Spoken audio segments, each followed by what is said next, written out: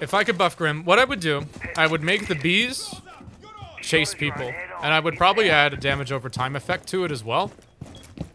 Because right now, there's not much of a point in bringing him because he just gives you intel that you already have.